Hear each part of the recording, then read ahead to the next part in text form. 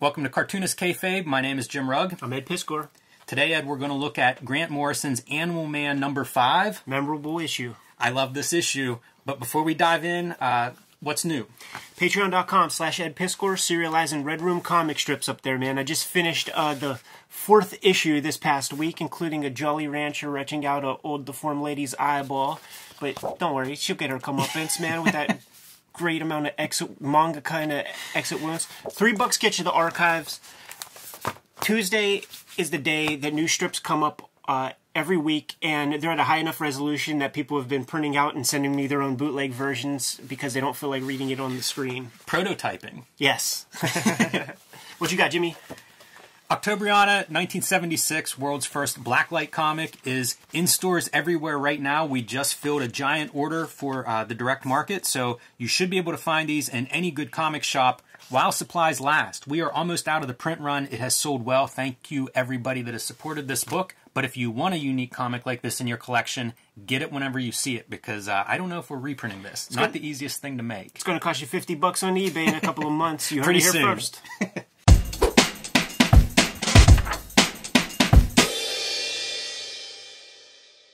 Animal Man. Grant Morrison, obviously a very popular writer, a very stylistic writer, and Animal Man, one of his early breakthrough hits. This is from 1988, so pretty early in that run, and one of the titles that really put him on the map, I think, in a lot of ways. Yeah, for sure. Obviously, for a Kayfaber like myself, what put him on the map were those like teen issues of Spawn, 18, 19, 17, 18, Gotcha. Something like that. That's how I discovered him. We should dig into those sometime. Oh, we will. We definitely will. But I read this run one time. You and I were already friends. Never really fucked with Morrison, for whatever reason. I just, more gaming. Yeah, I'm down. Like, this guy, never really read much Morrison stuff that connected with me in any deep way. But Animal Man is probably, my favorite, I guess. Let's start with the cover. Brian Boland, killer cover artist, man. He, in a lot of ways, I feel like Sienkiewicz was the guy that drew every single cover in the 80s. Boland kind of takes over that cover artist role as being a guy who I'm so impressed with his covers. Absolutely. Like, just the sheer level of drawing ability is amazing. And, he would have done, Animal Man, Wonder Woman covers, Flash at the time. He did some Tank Girl covers, did a lot of Vertigo cover work. And one thing that impresses me with him, it's very, very tight, his drawing. Yeah, insanely. Which usually means erasing the life from the drawing. Usually that results in stiffness and just, it doesn't usually work. He is great with figures. He does this very tight, very clean style, and yet the figures have a real vibrancy to them. It's amazing. Yeah, he colors his covers for the most part. I would bet he colors these as well. This is the kind of cover that I think requires the artist's touch. He clearly has a specific vision and idea of what this needs to look like. This is a very iconic cover, too. I mean, obviously, you have your Christian pose of Animal Man on the ground, but also the black and white and going into the cover, the meta element of the artist hand, rendering this thing. Yeah. Pretty cool, man. If I remember, this is like the first issue where fourth wall stuff is really starting to happen. Like, you got the first couple where you're setting up like this new world, this new character, Animal Man. Hey man, Neil Gaiman revamped Sandman. Let's give this Animal Man character a shot. This is the one where you start to feel like there's something more at play here. Yeah, I have a note of that. There are, I think, 4 examples of the artist that we'll see the artist hand, starting with the cover right here. But let's dive in and see what's inside of this.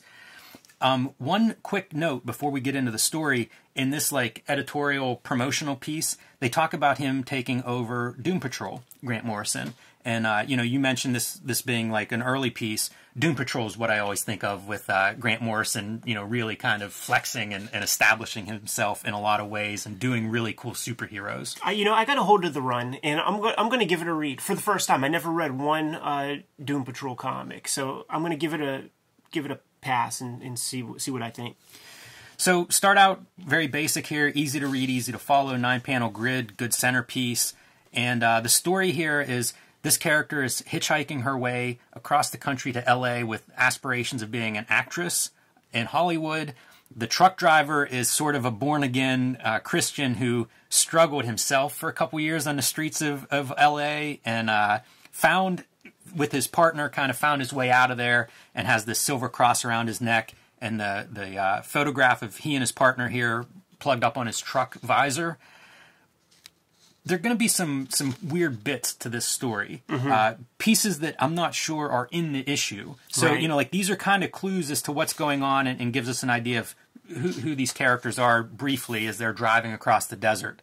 And I love this coloring. You know, I don't know if it captures the heat exactly, but it gives me a sense of this surreal, it's almost Crazy Cat-esque, some of these background details of the desert. But I love that sun, that red sun. And coloring by Tatiana Wood. I guess, yes, classic. Colored a lot of the Alan Moore, Steve Bissette Swamp Thing issues. Yeah, but she's flexing on Baxter paper. Looks good, man. So they're driving down the highway, having this conversation whenever they spot something in the road, a silhouette of something. You're driving a tractor-trailer truck, you're not stopping.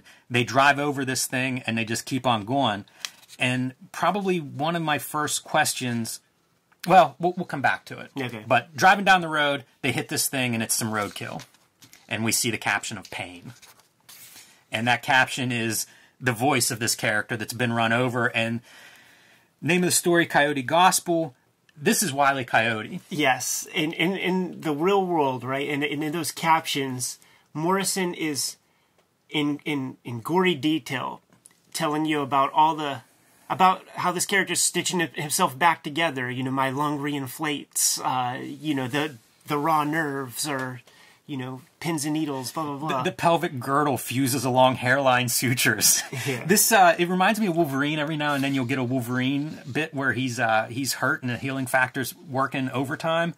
There's a few of these kind of things that the Coyote suffers, and then we get to hear graphic detail of the pain or the effects of being stitched back together. It really works. It does work. Yeah, it does. Creative team here, Grant Morrison, writer, obviously. Chaz Trug and Doug Hazelwood are the artists, John Costanza lettering, Tatiana Wood coloring, and another really great example of her coloring here, Karen Berger, editor, who would go on to do Vertigo, Animal Man, and Grant Morrison, both kind of become a big part of Vertigo as that imprint forms over the next couple of years, but love the coloring. Yeah. So we cut to a little bit of Animal Man, who is not featured very heavily in this issue. I love that Chad Churog did Badger as well, and that just looks like Badger. That's what I thought too. It looks exactly like Badger. Is it a Badger shirt? Yeah, man. It has to be, right? I think so. It's funny they get away with it. Animal Man's cleaning out all the meat products from the kitchen, and his family is not on board with this. Yeah, but it's just a redheaded stepchild, so he doesn't matter that much. With a mullet. And now we're out flying around and... I don't know, just looking around, I guess. Yeah. Not much going on in that page. Got to survey the scene. But here's where we return to the truck driver now. And this is a year has passed since that opening scene. And the truck driver, you can see he's gone bald. He's lost his job. He talks about his mother dying, cancer that took his mother's life. His partner died. And we see a newspaper, the girl that he was transporting to L.A. or giving a ride to L.A., died as a prostitute, slain in a drug raid. Right. So their lives have gone off the rails in the year that passed from the beginning of this story. And he blames this devil character. And this is one of the plot holes that I was alluding to. I never understand what that means. You know, they hit this creature who he is now hunting. They hit this creature with the truck, barely see the creature, don't stop and acknowledge like what it is that they hit. I don't really know that connection to the devil. I guess bad luck just befell them after that. Right. And he somehow reverse engineered that it's based on a roadkill. As a trucker, he must have killed 100 things on the road. Yeah, everything was peaches and cream until that day in the desert when he ran over a beaver. Yeah, very, very... Like I said, it's kind of a gap, but nevertheless, he's hunting down this Coyote character who would be strange if you came across this thing. If you ever saw this in the wild, half cartoon, half man, half Shit animal. Your fucking pants and actually go far away. Like don't pounce that thing. Leave. Yeah, it's pretty bizarre, but we don't get into that part. But he does shoot the coyote that he's been stalking. who falls off a cliff. And again, the references to Wile E. Coyote, like at this point, briefly, its feet pedal empty air. Exactly Wile E. Coyote and then a little puff of smoke. Yes. So pretty fun, pretty strange story elements, but entertaining and certainly held my interest. Not the first time I've read this, so, we're coming back around because I think it's interesting enough to look at here. But the coyote he knows is still alive, as the captions inform us, pushes a rock on top of him. Again, another reference, I think, to the Warner Brothers kind of shenanigans that you could expect in old Wile E. Coyote comics.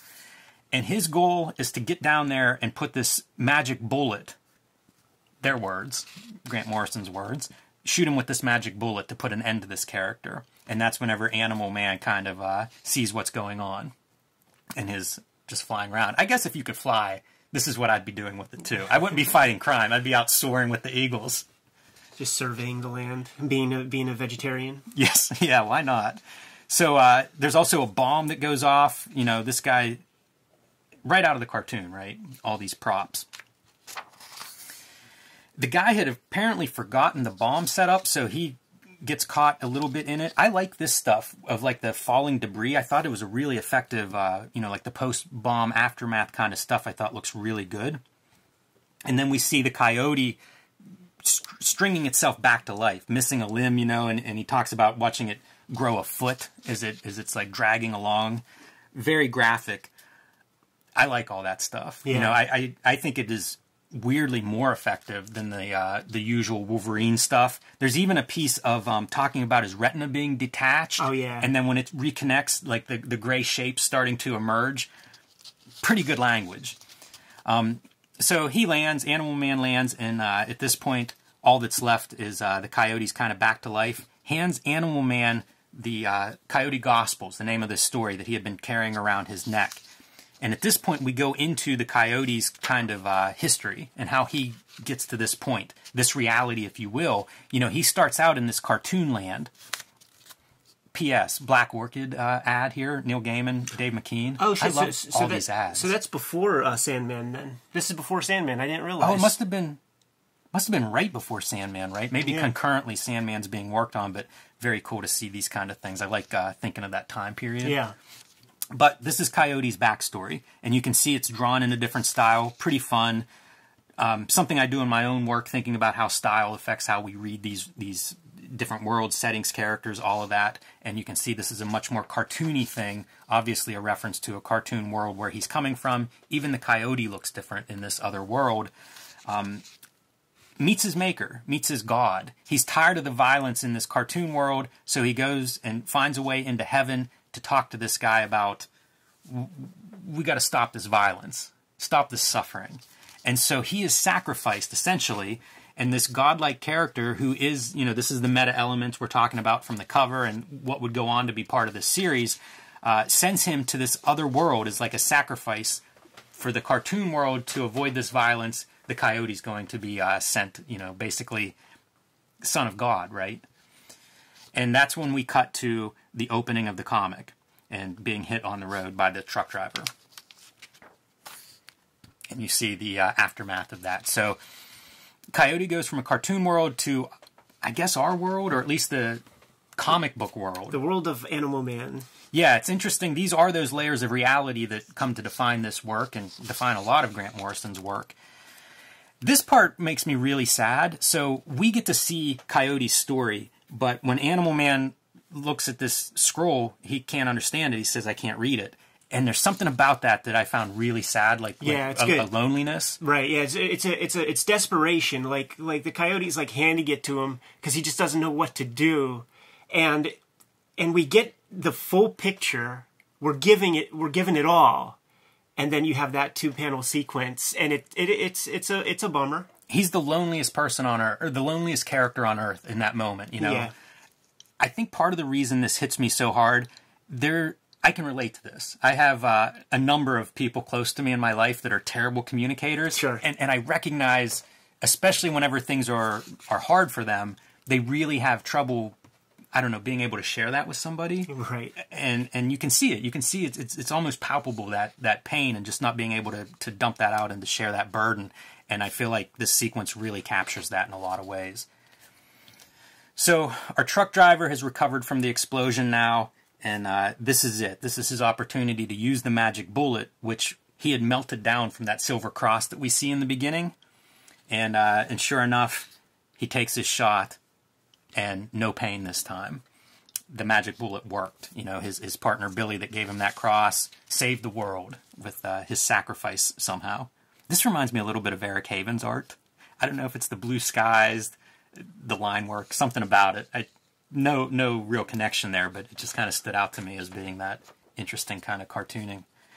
And we see the Coyote finally at rest, and we see the creator hand once again. And then, you know, the kind of cross image in the very last panel there. Kinda. Yeah. Kind of the cross image. Yeah, that's not subtle. The problems that I have with this story, and I do kind of enjoy it. I think there's some clever stuff. I think there's some insightful writing in it, but there are also holes in it. You know, there's stuff that just isn't explained to me. I don't understand the truck's connection with the Coyote. I can kind of understand Coyote's connection with the truck, if that's whenever the Coyote was introduced to this world and that was his first introduction to this type of real pain. But I don't see any connection between the truck driver. Like, why is he stalking this thing? Yeah, that's a messed up piece. And in fact, after reading this, I read a synopsis online because I'm like, what am I missing?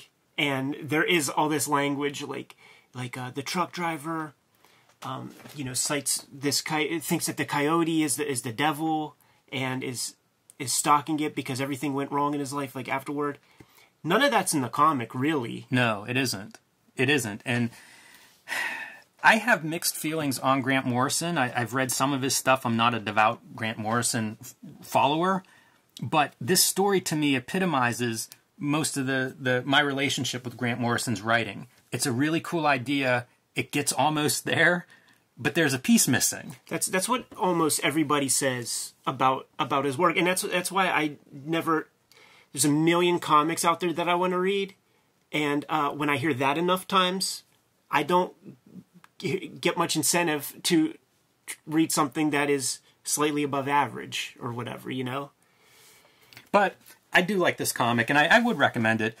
We looked at another comic that had Coyote character in it, a James O'Barr piece, and I thought about breaking that out as like a companion. I love the Coyote character, so it's kind of cool to see him interpreted by some different creators and in a different space. You know, there are different rules here. That's one of the elements I like about this comic a lot, is the idea that comic book rules operate a little different than a cartoon world. Cool to see that cartoon character put in this version. I wonder who God is, though, Jim. Well, I guess read on, right, Ed? So that's Animal Man number 5. A pretty good entry point, I think, if you're interested in checking out Morrison's Animal Man. Kind of a fun issue to dive into. Yeah, for sure. I'll be honest, when I first read it, put it this way, I thought there was more in it than there was from what I remember. So I wonder if the Coyote shows up again.